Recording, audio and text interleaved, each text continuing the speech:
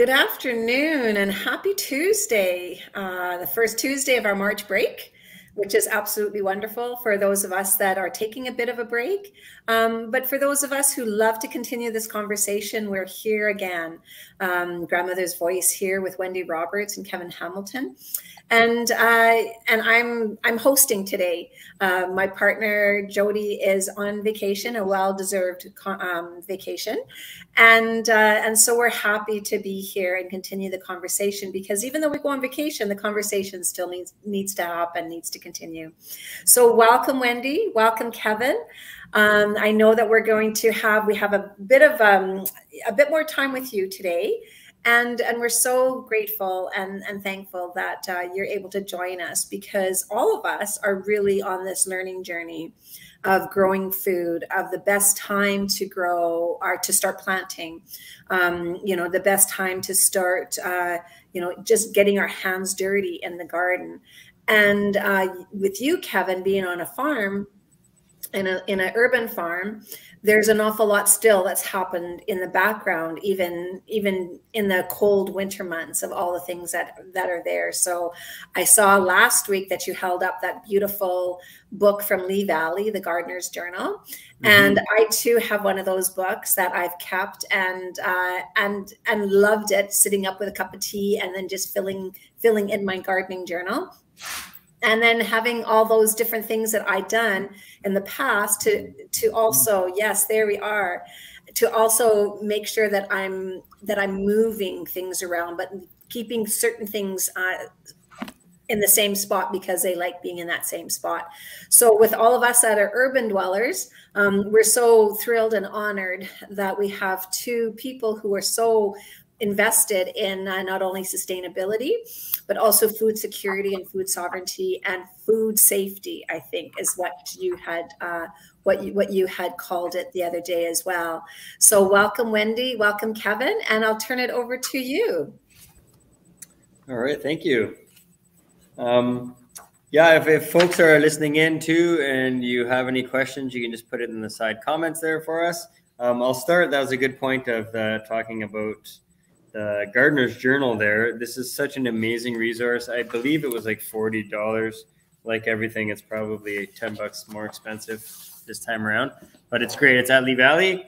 It's called the Gardener's Journal, if I can get that in. And then on the bottom, it says, I'll just read it. It says a 10-year chronicle of your garden. So in it, it has all kinds of amazing information, kind of a schedule from month to month, January, February, March, April, what you should be doing, like digging in April. Let's see what it says in March: prune your trees and shrubs, apply dormant oil sprays, examine your garden tools, fix, a lot of helpful stuff like that.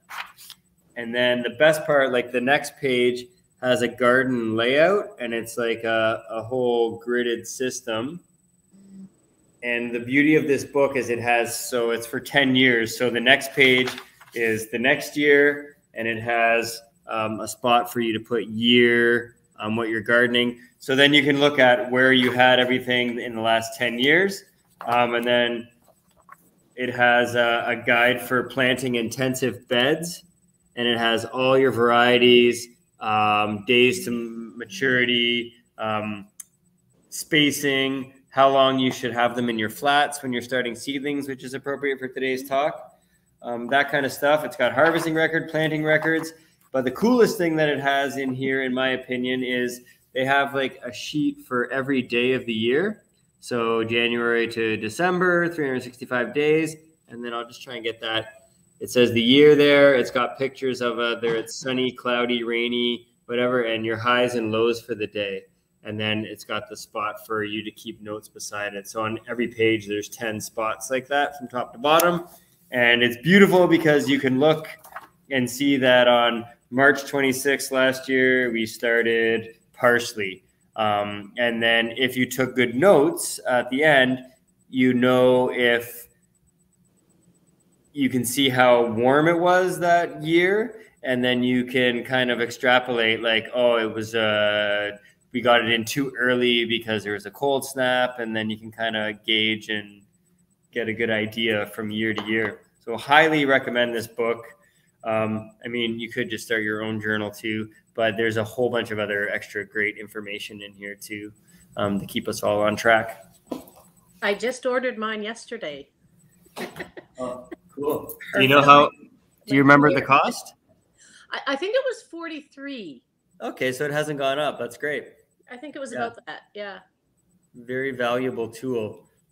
So I'll go over a few things that I went over in previous weeks. I'll start with the soil. We are using here at McQueston, this is the product. Let me know if you guys can see that. It says Pro Mix, because we're only a third of the screen here, but yeah, it's Pro Mix. I got that. I think you can get that at Lowe's and Home Depot and all that.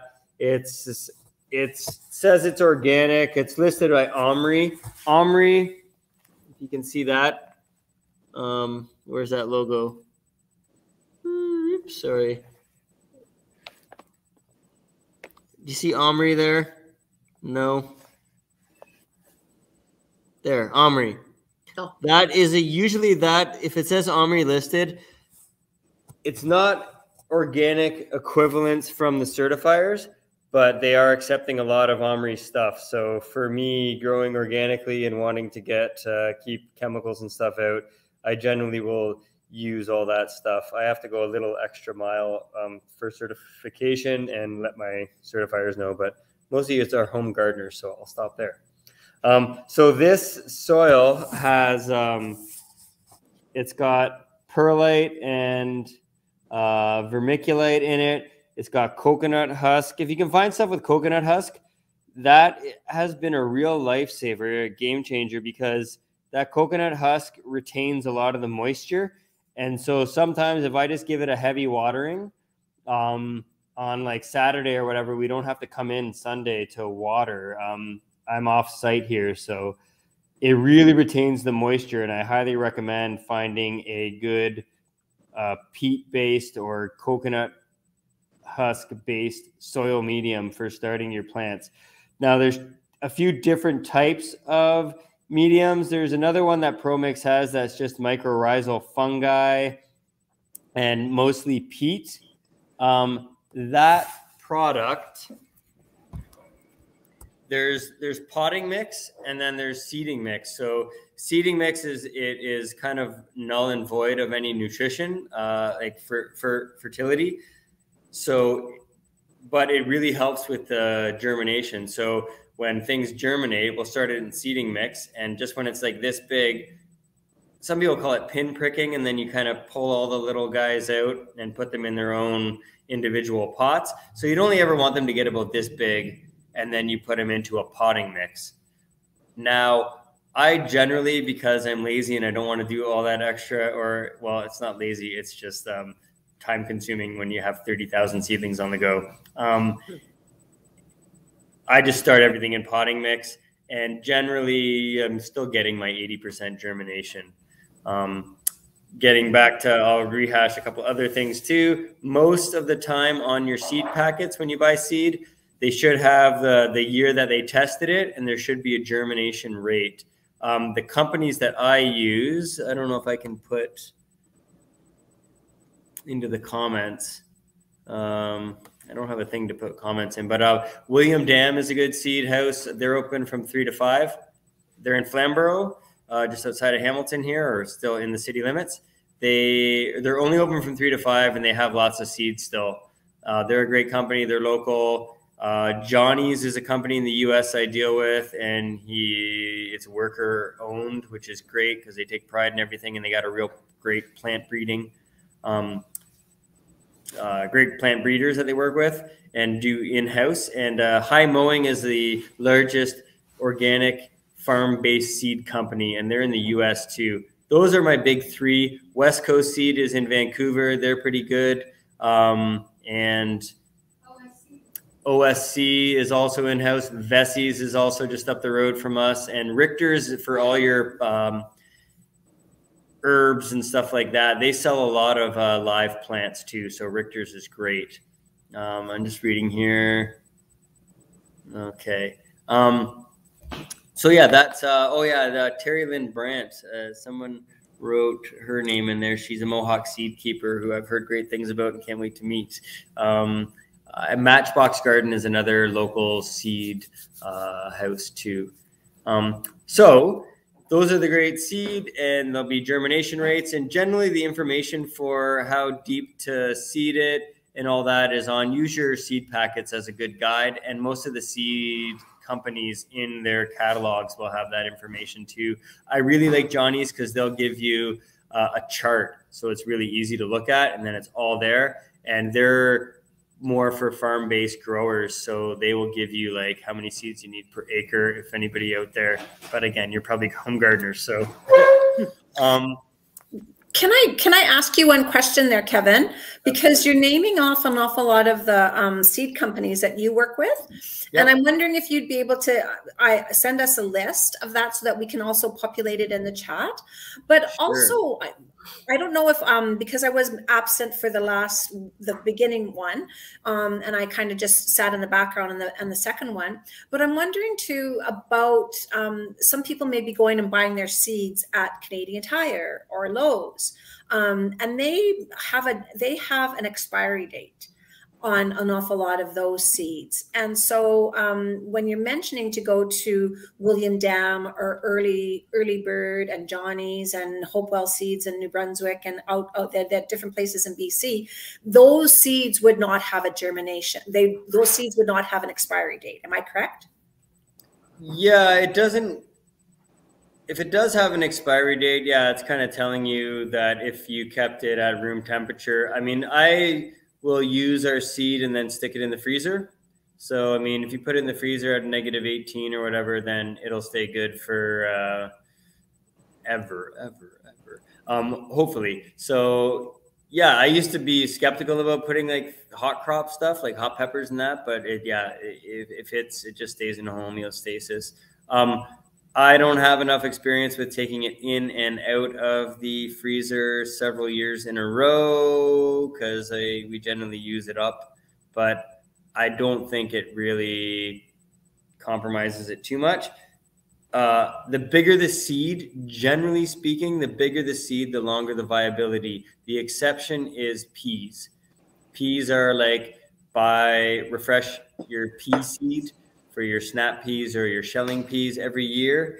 And what's the other one? Onions. I've made that mistake like 3-4 years in a row. Like, why are these onions so terribly germinating? And didn't realize that they're one of those ones you have to get kind of fresh every year. So yeah, you can avoid that by putting stuff, take it out, whatever seeds you're going to use, put it right back in the freezer. I'll send you something on Facebook. Great questions. I don't know. I'm not on Facebook right now. Sorry, we're trying to live stream on Facebook too. Oh no, just because the high-volume seeds, they have a chart.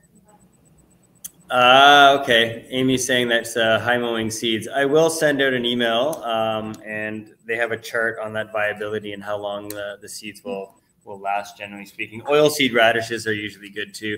I did have a demonstration last week where I checked viability, my germination rates, and I just took a plate with a brown paper towel or white paper towel, whatever, put the seeds on top of the paper towel, put another paper towel on top, watered it, and left it in a warm spot. And then in 3-4 days, I'd put 10 seeds or 25, and then you can extrapolate that data. So if 8 out of 10 went, then you're thinking 80%. Generally, it's good to do 25 or more if you can. But that's another way to see. And then you can just take those seeds when they sprout, their little white tail comes out, then you can just put them in your soil medium and water. The other thing that I do with my potting mix is sometimes I'll work some compost in. I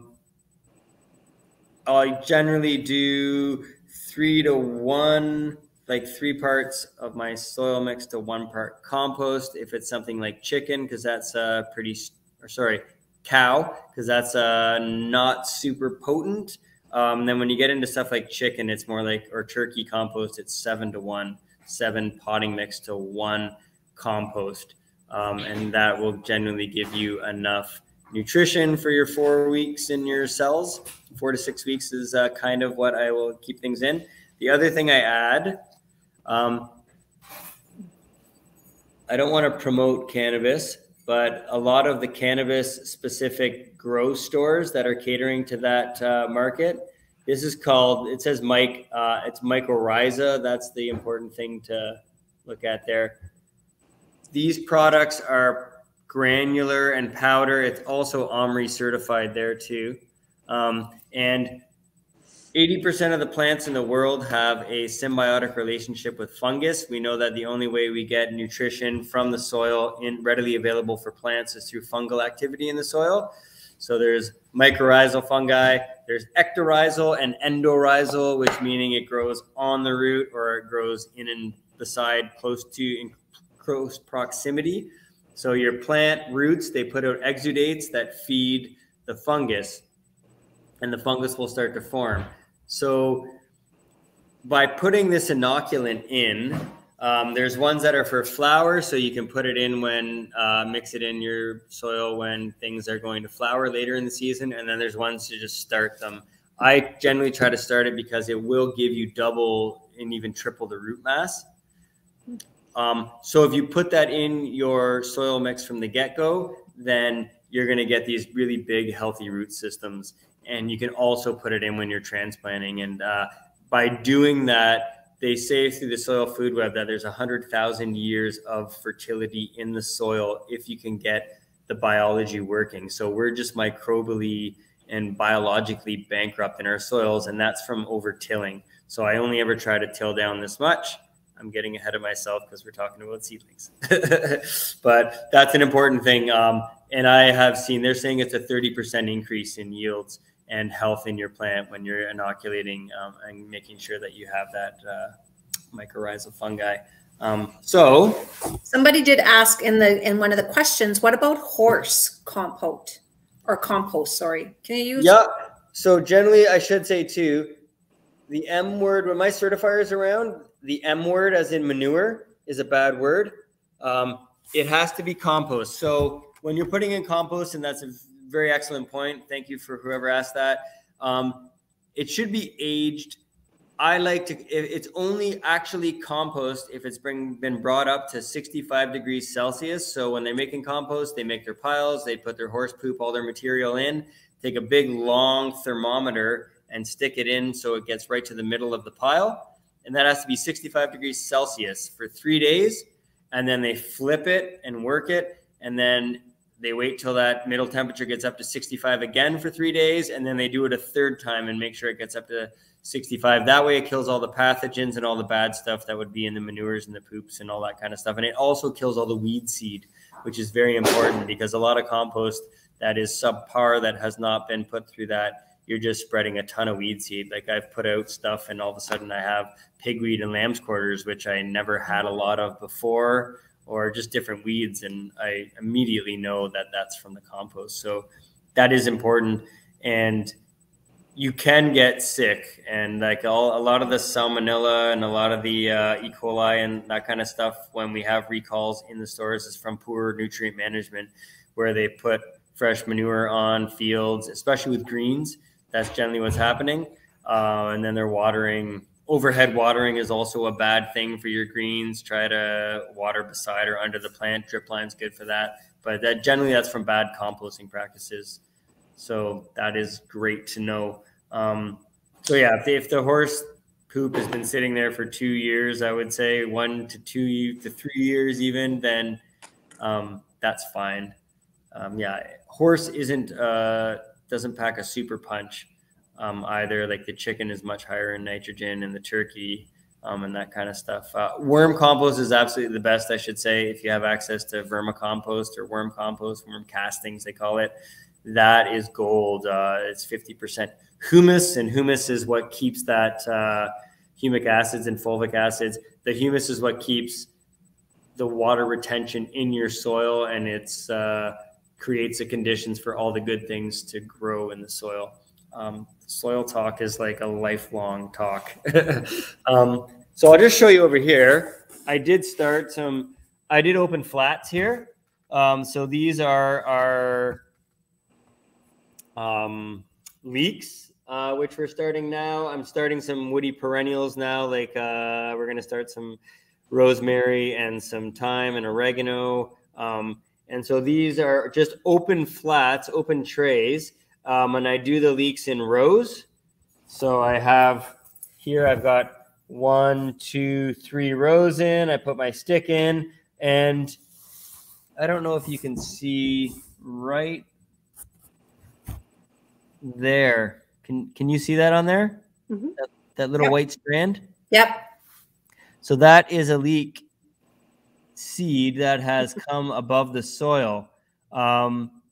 There's a 100 per row here, and I just lightly cover them. I kind of lightly cover everything, but my point in saying this is that even when you get the correct depth, when you're watering, oftentimes you dislodge them. Like I find little things growing just on my table in the little bit of soil that they're in. So like I have this watering can here, which that spout's a little bit aggressive when you're watering at that early stage. So I either stick my finger over it so it drips more. What I do, and it's just simple, I'm a Luddite. So this is just a glass bottle. I like using glass whenever I can. And I just poked several dozen holes in the top, and then it's a much gentler rain. I mean, you can get, there's ones that, watering cans that have the spout like this. And then there's another thing that has a whole bunch of holes on it that attaches, and it's pointing up. So it forces the water to go up and then down instead of down right on the plants. Point being, you want to gently water your stuff in that germination stage so that they don't float out. So yeah, that's kind of my watering talk. And then one more thing.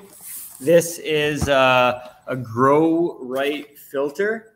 You can get these for about $40. Again, not promoting the cannabis, but the stores, they have so many good products there that are, I think, more important for growing your vegetable gardens than anything else. But like this mycorrhizal fungi stuff was never available when you just walk into stores. I'd have to specially order it, but now it's all here. And this is another product called Bokashi Plus. It's another inoculant, and this can turn table scraps into compost in 2 weeks. So if you were to dig a little trench just under the ground, like, I don't know, 10 inches, 12 inches, and put all your table scraps in there, and then you put this kind of powderized bokashi over top, and then bury it, in 2 weeks, you could dig that up and it will be all turned. It's a really aggressive way. It's the Japanese composting system in Japan. They, when you're doing your curbside pickup for compost, you just put a powdering or dusting over top of all your kitchen scraps, and that breaks it down real quick. Anyways, that's just another good one to use. You can put some into your potting mix as well, and it just helps activate microbes and get those symbiotic relationships happening between all the beautiful things, the microarthropods and protozoa and amoebas and nematodes and fungi and all the beneficial bacteria. There's about 6 billion organisms in every handful of good soil. There's so much happening, and we're sending people to Mars and wasting billions of dollars and not looking at our soil. Another story. Here is a bunch of trays. So this one here is, geez, I think it's about a 500. So there's 500 or some odd cells in there.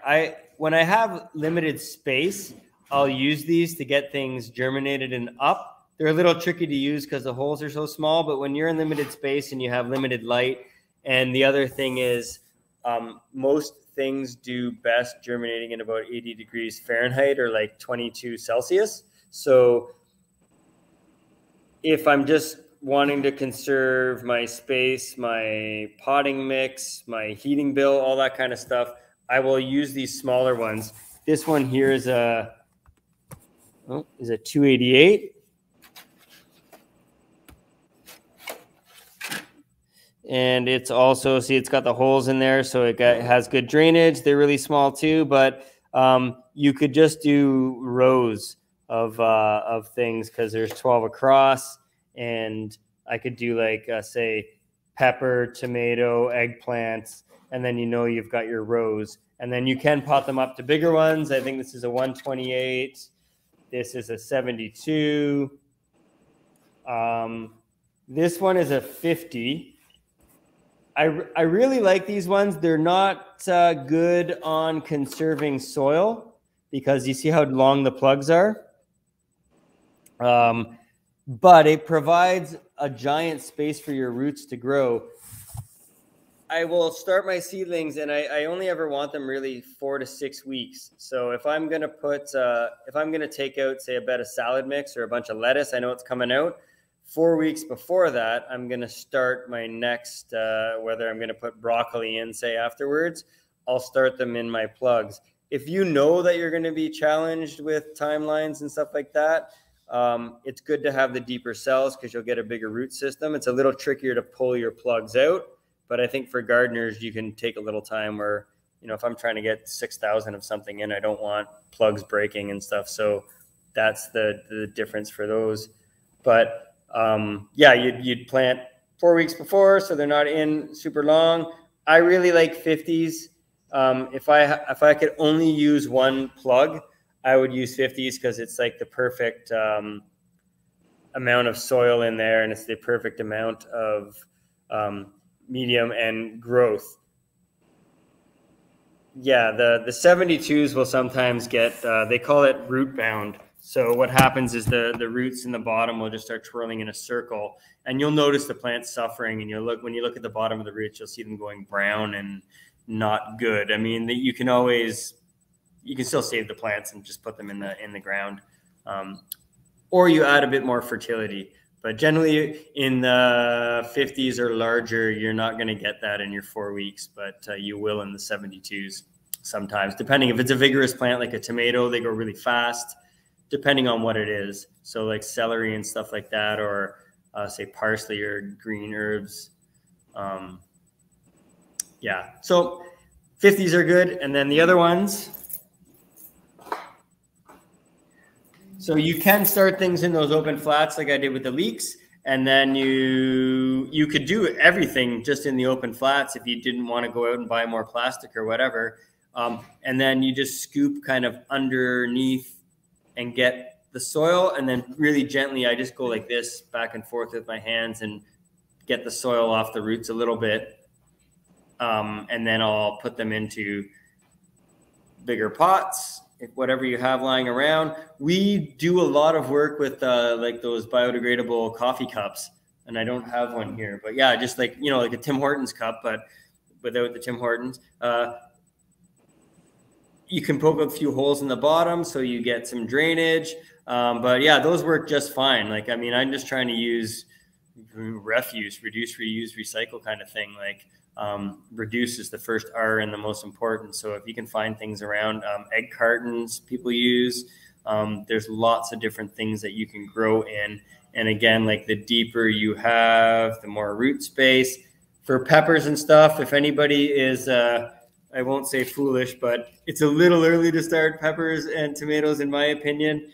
I like them growing, always growing. And then as they grow, I'll put them in a bigger pot and a bigger pot until they're ready to go in the earth. I don't ever want them to stagnate. So I really just try to plant them like mid to even late April, my tomatoes, so they're in a constant growth. I don't want a huge tomato plant going in the ground. It's kind of like, there's too much of a shock to it. And then when things are shocked, that's when disease and bugs, and there's more opportunity for the bad things to get in and attack your plants.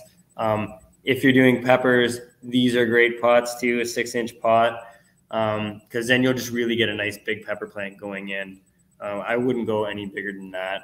And generally, I don't like the tomatoes and the peppers and the eggplants and those kinds of larger things. I don't like them getting any more than 8 inches tall. That's a bit too much. But having said that, people do all kinds of things, and it works just fine. Is there any more questions on our? Nope. Okay. These ones are really great too. They're 24s. They're nice big cells. I like to do peppers and tomatoes and some of those things in these bigger cells.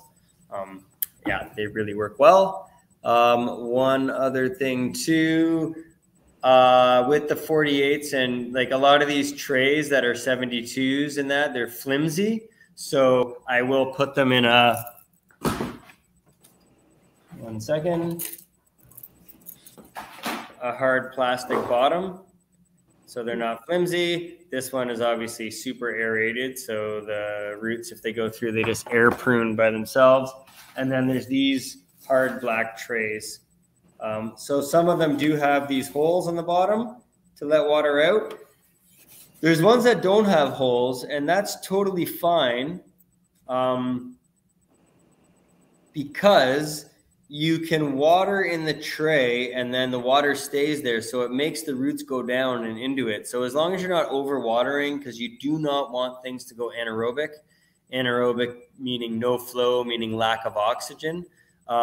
Then you will get sickly plants. So you just want to be careful on how much you're watering and kind of gauge that. And I don't think I said this Grow Right filter that you can find at a lot of these stores. It does how many thousands? 40,000 gallons or 150,000 liters of water. So it's very cost effective. But what it does is it takes all the junk out of your city water. So if you're on municipal water, you want to get the fluoride out. You want to get the, all the bad stuff, especially the chlorine. I couldn't figure out when I was making compost teas why they weren't bubbling and doing what they did. And I was like, oh my gosh, it's the first time that I've gardened in a city down here at McQuestion Farm. And I felt silly about it because I'm supposed to be the pro. I mean, you still get the nutrient and stuff, but you're not feeding life into the soil. And organic farming to me is you're not feeding your plants, you're feeding the soil. So that's an important difference. A couple of other things, and then I'll get back to the actual seeding stuff. So when we're labeling things, and it doesn't really matter how big or small you are. With us, it's just there's labels, things that get mislabeled. We have, we call it tomate mystérieuse or eggplant mystérieuse. We put the French on there, but because we don't know what it is. And then we'll just ask people, hey, who wants a mysterious tomato? We don't know what it's going to be. The reason that happens, one, sticks fall out, or where somebody forgets to label it, or most of the time, if I'm just using a pen or just using a Sharpie or a pencil or whatever, over 4 to 6 weeks of watering and it being in the sun, that will wear off. I don't care how good the Sharpie is. The only thing we're just using these spent plastic knives, whatever people cut up. I cut up my plastic yogurt containers, cut them into strips. Those are great. The Sharpie will stay on that. That's a good way to do it. Make sure it's good. I mean, it will still come off if you try and work it, but it will last the 4 to 6 weeks. The other thing we have, I will use a pen sometimes if you're stuck, but I just push. If I'm using a popsicle stick, I push super hard on it so it makes an indentation, and then I can shade over it with a pencil later and find out what it was. But the best thing, I have these grease pencils.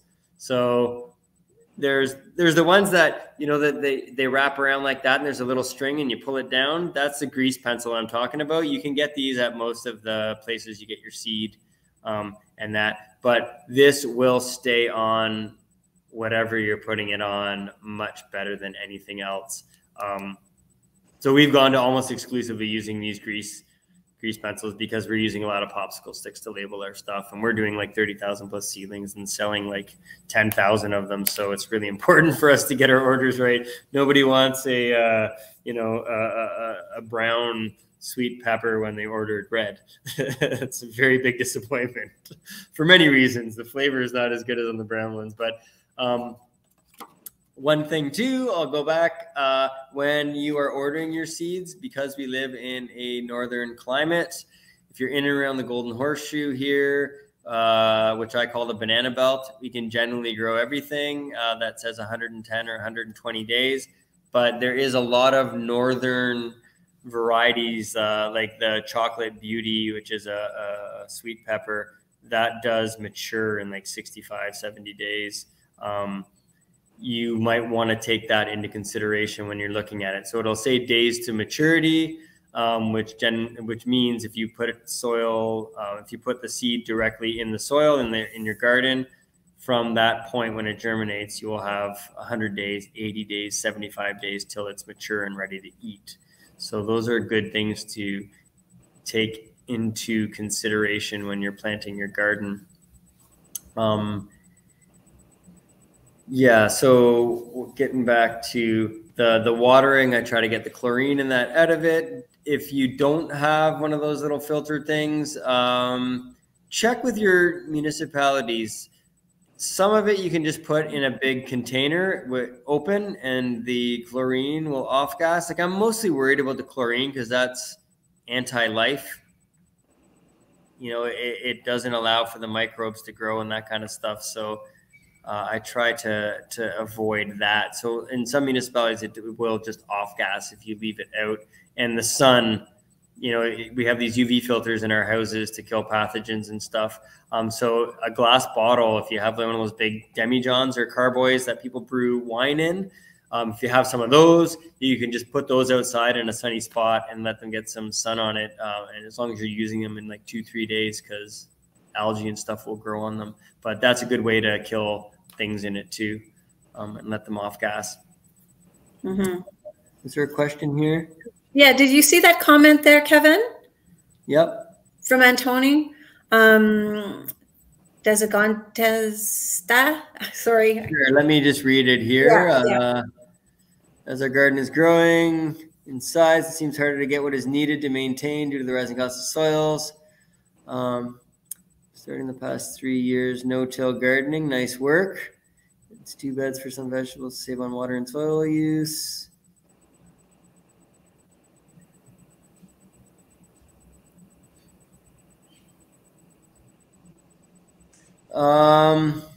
So what is the question there? Just that how do you keep the costs down? Probably that, or just what he's been doing in order to keep the cost down. I think it was just a general comment, really.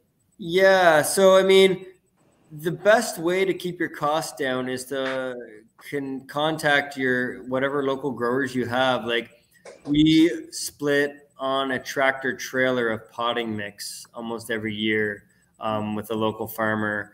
And, you know, when we can bulk up our orders like that, and I mean, just everything in life, try to find the people and bulk order stuff. Like, so know your neighbors and that. And I mean, as a grower too, as a farmer, I'm hoping people will get together and approach me and say, hey, I'm eating 250 pounds of carrots a year. That's 2-pound bag a week or whatever. Knowing those numbers, so then I can have growers that will, or eaters that want to get food delivered every 2 weeks in bulk. Yeah, the more you can order, like I'm ordering trays, I'm ordering tarps. That's the other way to keep your cost down. If you're doing no-till, I imagine you probably have some tarping system, or to keep the soil from being exposed and weeds from growing up, so you're ready to put stuff in.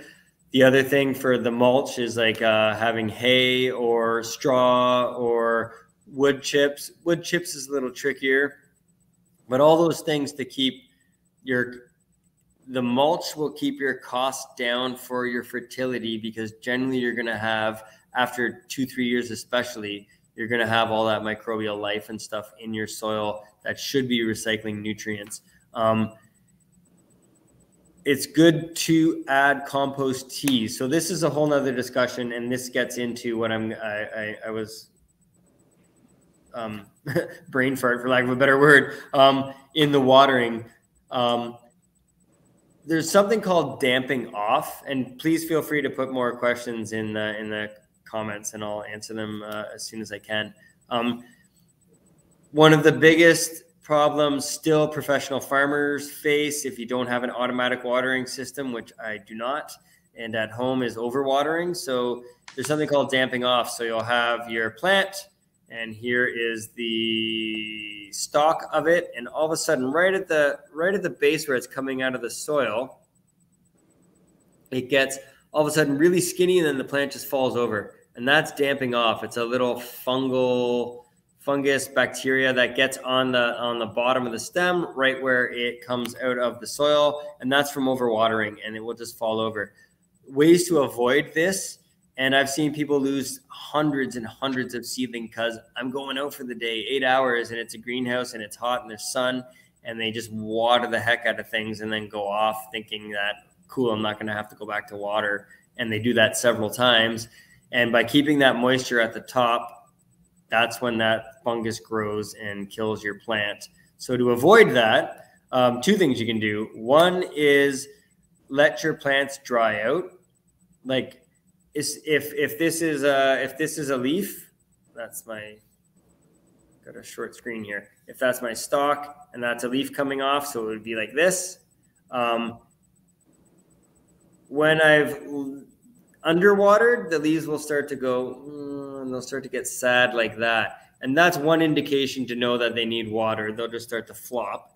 But yeah, just looking to see, and I pick up my trays. That's a really great way to pick up your trays. And if you can feel the weight of the water, then you know if there's still moisture in the soil beneath. If you're always watering to the top, you're going to have that damping off problem. So that's one way, is to stress your plants out a little bit, because when they go from your greenhouse or your seed trays and get transplanted, if they've had no exposure to the wind and all that kind of stuff, or no extremes of being a little bit dry, too wet, that kind of thing, then they're going to be weaker plants.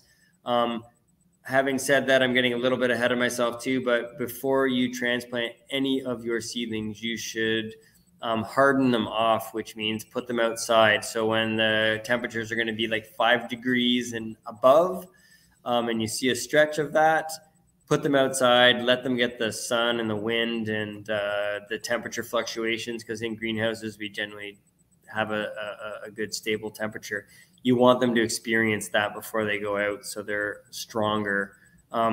The other way to deal with that damping off problem, which I was talking about, is to do compost teas. And I didn't even think of this until a soil agronomist, biologist mentioned it to me, because I never even thought about damping off, because I usually do not have the problem. And I think the reason is that we're doing compost teas. So when I make a compost tea, I'll take compost, again, that 65 degrees Celsius, proper compost, and things should be labeled as such. And I will take compost, I'll put it in a bag that's permeated. So I use my old grain bags that are woven poly. So essentially it's like a big tea bag that water can go in and out of. I take a 25-gallon or more aquarium pump, and it's got the hoses on the end. So it's really simple. It's a little sophisticated, I guess, but not really. Essentially, it's just like making tea. The difference is I'm making it aerobically. I don't like things going anaerobic, because when things are anaerobic, that's when all the bad bacteria and stuff grow, and it will outcompete all your good beneficial bacteria, your arthropods, protozoas, nematodes, all that kind of stuff, and good fungi. So I take these 2 air hoses, put it in the bottom of my bucket, of my barrel, whatever. I stick the bag of compost. I'll take 1 scoopful of some soil from the forest and a scoopful of compost, depending how big if you're doing a big barrel, I'll take like a full shovel full of both. And if you're doing it in small buckets, then just use something like this, maybe a 6-inch pot.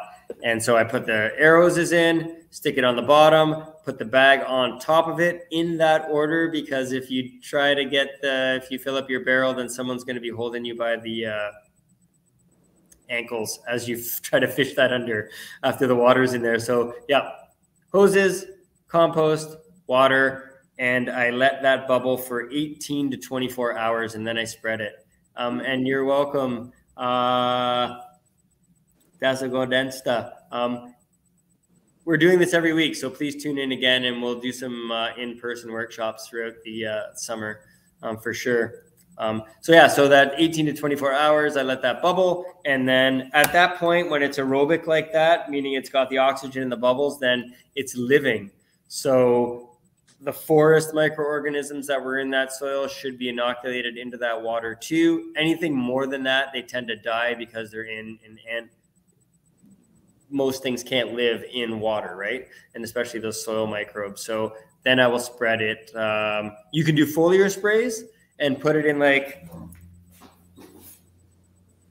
just a spray bottle. I think this was from like dollar store or whatever. And then you can just mist and do the foliar sprays underneath your seedlings. So it gets underneath, because there's things called stomas on your plants. And the stomas they're on top, but they're underneath in the armpit too. So I spray like on an angle underneath and on top. That's one way you can get fertility and that compost and all those good things.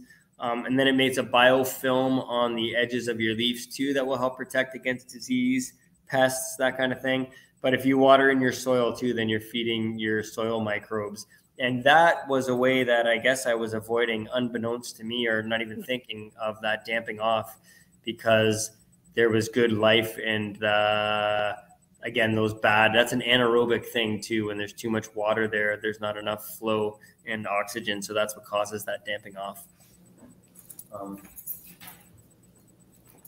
And again, that if you can get that chlorine out of your water is a big one. Another thing that you can use, this is kelp-based fertilizer. It says dramatic, organic there, and it's got all that same labeling, that OMRI and stuff. And so, I mean, here it says 241, which is nitrogen, potassium, phosphorus, and this is kelp-based. So you can there's stuff called fish emulsion, and fish emulsion is, if you can get fish hydrosylate, that's the best. Fish emulsion is they catch the fish, they harvest the fillets off it, they press the rest of the fish to get the omega oils and stuff out of it. There's more extraction. And then what's left over, that slurry, is what they call fish emulsion. So it's not alive. It's had a lot of the nutrient taken out. It still works good. It's a readily available form for your plants because it's water soluble to uptake. So when you send a soil sample off, they are testing for nutrients and stuff that is water soluble. If you sent a soil off to a lab, there's special labs that will look at actually what is in your soil, not what's available, but what's actually in. And that's when we get to that. There's 100,000 years of fertility stuck in the crystalline structure of your clays, sands, silts, that kind of stuff. Where was I going with this? Water solubility. So, and all the chemical stuff, that's all water soluble. And, without getting into it too much, I don't need a $25 million study to tell me that the stuff with the hazardous warning labels, that's water soluble. Conventional agriculture is going to be healthier than organic compost broken down by Mother Nature that's been feeding us for time immemorial. The fish hydrosylate, now that is just, they take the fillets off and then you get the rest of the fish. So that's like the slurry that they'll make. And that has a lot more nutrient in it and is feeding your soil. So that's the best stuff. And if you get any of these products, Ascophyllum is a special type of kelp that I also get from, I'll have to put a list of places I order these things, but for $300, I mean, that can get you 3 years of that stuff. I do a lot, so I order this big 4-gallon thing. And that Ascophyllum is a dynamic accumulator. So it's kelp that's regenerative. It grows in the ocean. Dynamic accumulator, this is great information too, is a special kind of plant There's not a lot of them. Stinging nettle is another one.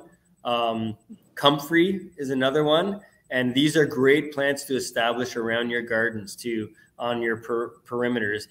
Stinging nettle is the one that when you touch it, it makes your hand burn. That grows everywhere on the planet. And it is that and comfrey, which you could establish comfrey in and around your compost piles. So when it rains heavy and water is leaching off, the comfrey will grab all that leach and all that nutrient that's leaching out and fix it into its leaves. And you can cut that plant 3 times a year.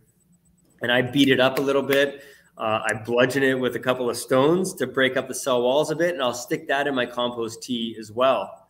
And then that will give you whatever nutrients that plant. So a dynamic accumulator is a plant that will take all nutrients available to it. So like tomatoes and peppers and different things, like tomatoes have a carrying capacity of like 56 nutrients predominantly, and if they're available, it will take them up and it will make a healthy plant. Bugs, pests won't be able to bug it, pun intended, if it has all those nutrients in it. So the kelp, the Ascophyllum, has all 88 minerals that are available in 88 minerals are in ocean water, so it has it.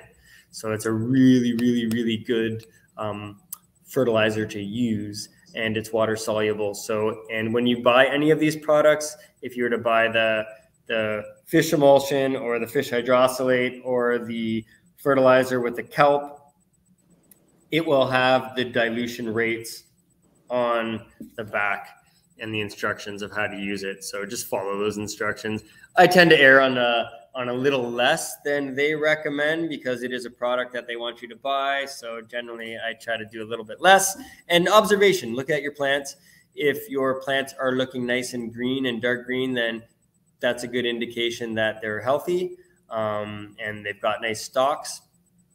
That's also good. And I'm going to backtrack really quick. I've covered a lot. The most important, 2 really important things. I talked about damping off. I talked about hardening your plants before you put them out. Sun scald is the other one. So if you don't have full spectrum lights, like up here, we have, you can see those strip lighting. That's just your typical long tube fluorescent lights.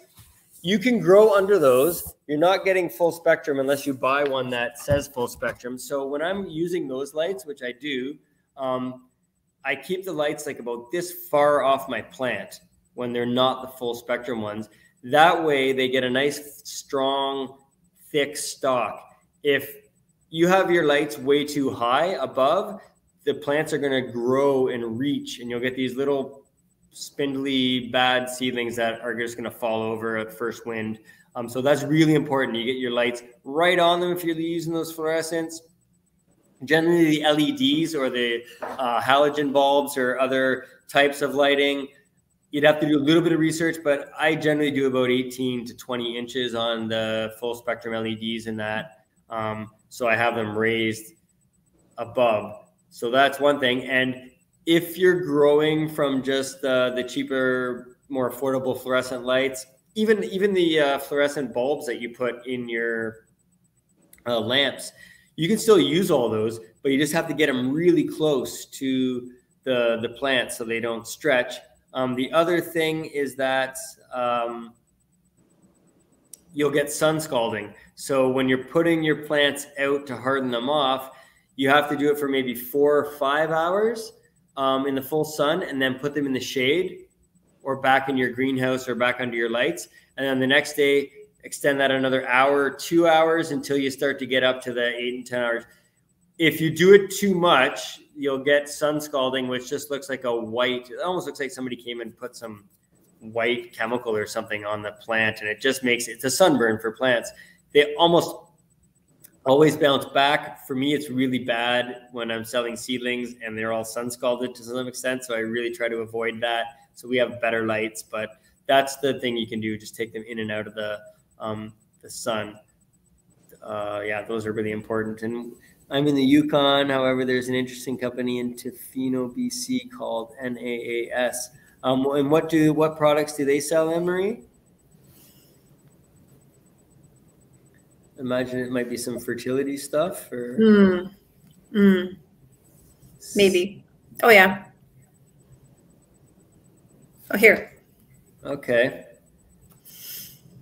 Nice. Yeah, anything that's probiotic, and we want to get biology, we want to get living things in the soil. It's so important to have good drainage. The other thing like that is really important tool that we use is a broad fork, which is a big, wide. It's like a big U shape. It's like this. It's U-shaped, and it has about 18-inch or 2-foot spikes on the bottom of it. And it's got 2 handles that I grab onto. I jump on. I don't have one in here, and then turn it around. Work it back and forth, side to side like this. It's a real great workout. If you're doing a large space, then it's wow. You want to get some like local football players or somebody to help you do it. But it gets down, and then I just pop the soil back. I don't flip it, because I don't want to, again, the more fungus is a hollow tube under a microscope, and it chelates and extrudes and sucks nutrient off of the crystalline structure of sand, silt, clays, that kind of stuff, and recycles it. The more you break up your soil, you break up those tubes, and those tubes will transport nutrient to where they need to go. So in a fungal network under your soil, if you have all these fungal strands that are intertwining and joining and connecting to each other, they create a system that's intelligent and that it can actually move nutrients from the largest single-celled organism is in Oregon State, and it's like 2,200 hectares, and it's moving nutrient all over the forest. So if there's a calcium, selenium, whatever deficiency somewhere, it will move it to where it needs to go. It's really amazing stuff. So yeah, that broad fork is great to break up the deadpan, because if you're rototilling or plowing or disking, you're always going to only get down so far, and you'll create a compaction level that the roots can't get past. And we know that roots will go down hundreds and hundreds of feet. We've proven this. Even like lettuce will go down 4 or 5 feet if it has the space to go. So by putting those prongs in and popping it back, you've created the space. And then 2, when they get down that deep, there's always a little bit of moisture there. So not only are you going to have the moisture, but you're going to have access to more nutrient too along that that root mass. So starting those fungal inoculants in when you're starting your seedlings is an amazing step in the right direction. It's the best foot you can be getting off on, and using some of these kelps and stuff like that to really have a good, healthy seedling going in. Well, Kevin, there's been so much learning that's happening here in just an hour. And no wonder that this is a weekly live, because there's just so much to learn. And I've kept notes like a crazy, I just kept notes, and of where to get the seeds from, the temperature that the soil should stay at, talking about the compost. The compost, the 3-to-1 or the 7-to-1 if it's chicken, making sure that it's at a certain temperature when you are using manure, and making sure that you're turning it over quite often. I've also have the best thing is the worm compost, right? Make sure that's right now it's too early for tomatoes and green peppers, and making sure that we're actually using some of the hydroponic stuff that is in some of the stores that is growing, other things, and using those kinds of things. But most importantly, what I'm getting from you today is the fertilizer, the fungus, the making sure that we've got the right density and the right extraction or the right mixture in order to make our plants really strong before they go into the garden. Any last words, Kevin, because we have a minute left? Yeah, happy gardening. We at McQueston will be having a seedling sale too, and I'm employing a lot of this stuff I'm doing. Yep, that'll be coming up. I think at the end of March, we'll have our list of what seedlings we'll have, and I'm sure there's other people. I don't know, Wendy, if you're doing a sale as well. Not as yet, no. But we might come and visit you. Nice. Yeah, and feel free to. I think if you contacted Grandmother's Voice, they have my contacts, and Desagon Densta, I would love to hook up with you if you are around, because I'm doing some stuff in and around Grant County as well. So yeah, that'd be great to get connected. And we are getting some learning through Terry Brandt, through the Mohawk Seed Keepers in the summer. I think it starts in April until August. And we were fortunate enough to have a full session with people that we're working with. I think there was 14 seats. I think most of them are already purchased. There may be 3 or 4 seats available if you're interested in learning from Terry Lynn, and learning more importantly about food security, food sovereignty, and food safety. Because we learned today how important it is for food safety, that we don't get sick, that we make sure that the nutrients and the soil and the compost is done. And what I want to leave here, I think, is that we're not feeding the plants, we're feeding the soil. And so that was really key for my learning today. I just want to thank you, Kevin and Wendy. And, you know, it's been wonderful learning all these things, and wonderful having this collaborative partnership that we have with each other, that we can learn with each other and grow safely, grow securely, and grow our own food, because we know that in the future, it's going to be, in the very near future, it's going to be very difficult to have affordable food. So thank you again, and have a wonderful March break. And we'll see you next Tuesday at this time, 12 o'clock, to continue the conversation. Yes, thanks, everyone. Yeah, bye-bye.